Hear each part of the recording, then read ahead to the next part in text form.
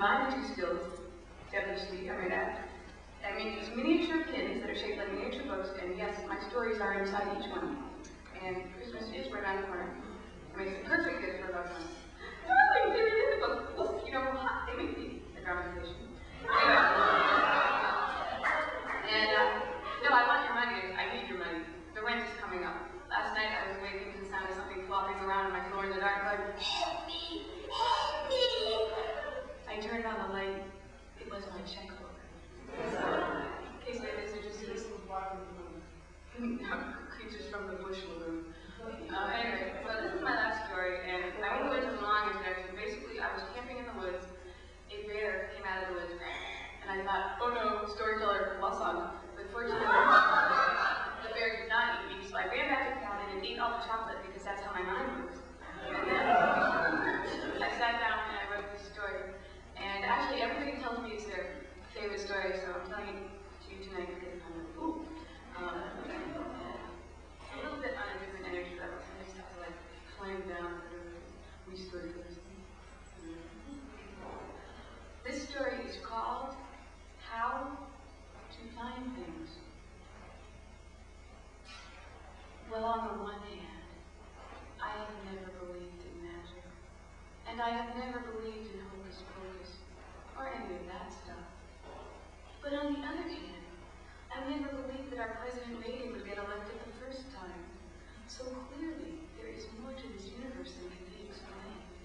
But the point is, I'm trying to find a leprechaun. I believe that a leprechaun could help me with my problem. I had complete confidence that I could find a leprechaun. It's one of my talents, perhaps my only talent. I'm not a very clever man, and I don't have a sense of humor. In fact, I still don't understand what's so funny about PMS and airplane travel. But never mind all that. When one of my friends, no, not really. When one of my coworkers at the office is missing something, they always come to me because I know how to find things. It's so simple. I don't understand why nobody else has figured it out. The trick to finding things is to close your eyes and forget about what things look like and concentrate on what they do. Because things never disappear. They just change shape. For example, you might say, I don't see any horse-drawn carriages around anymore. That's just not true. They're everywhere, but they've changed their shape into cars. But it's the same thing. They take people from one place to another. Now, leprechauns would be a bit more tricky. What I needed to do was I needed to figure out just what it was that leprechauns used to do. And then I needed to figure out what was around today that was doing the same thing. And there I would find them. I had plenty of time in which to do this.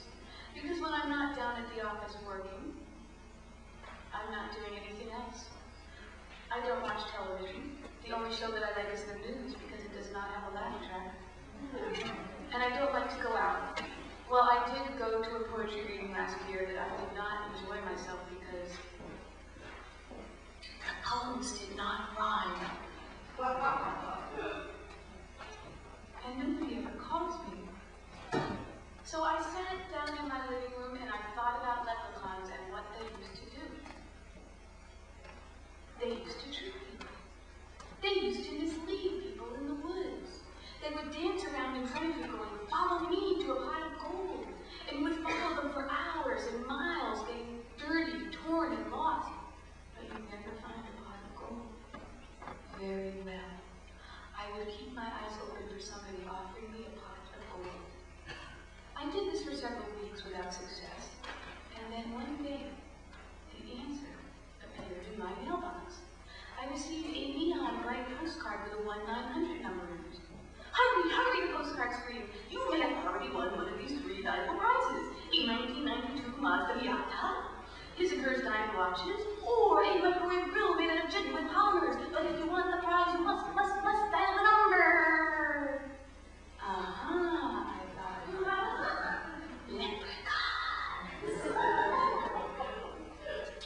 So I went upstairs and I got my gun.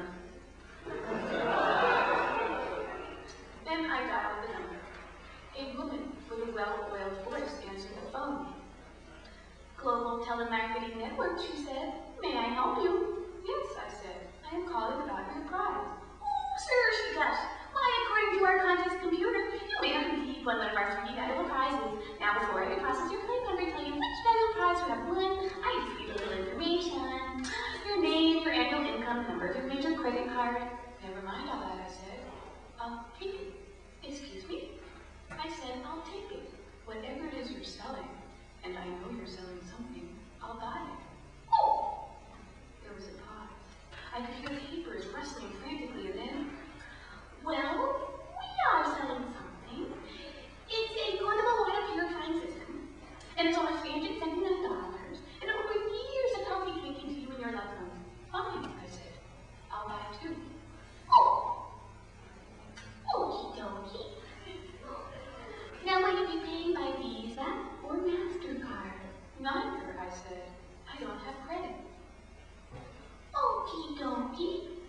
Well, if you're paying by check, there will be a delay. Never mind all that, I said.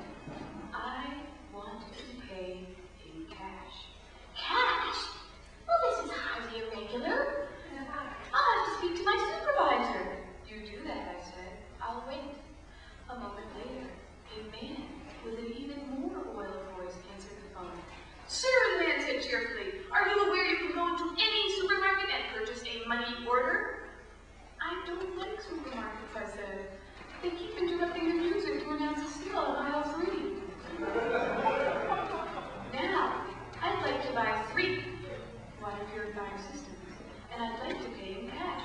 Well, said the man, this is highly irregular, but we can make an exception. Fine, I said, and I want to pay in person, so that I can get a receipt. The man gave me his address.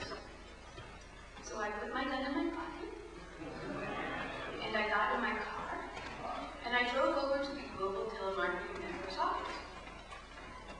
As soon as I saw the man from the phone, I felt very good indeed. Because he was almost 6 feet tall and he had jet black hair. Surely a leprechaun who could disguise himself so well would have access to a large quantity of magic.